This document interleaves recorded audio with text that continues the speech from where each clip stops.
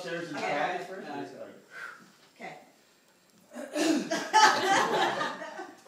Are you going to the Ephrata fair?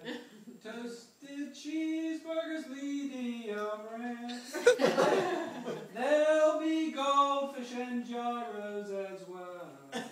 Have Lori pick up Grandma, it'll be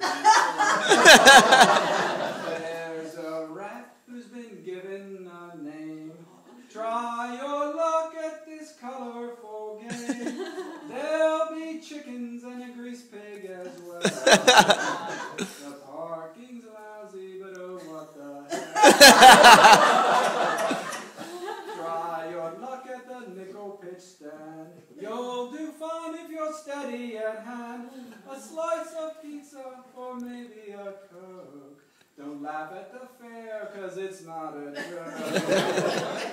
The Whitmers travel from far and near. They make the journey every year to eat the good Amish foods and to rub elbows with the Ephrata roots.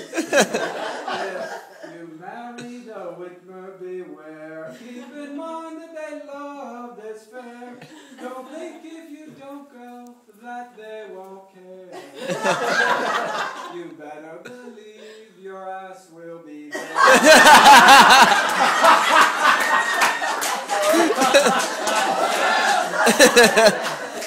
The Ephrata Fair is a magical place. If you doubt me, just look at the joy on the face of every man, woman, and child, and their canine friends too. Just pray that you don't have to go to the loo.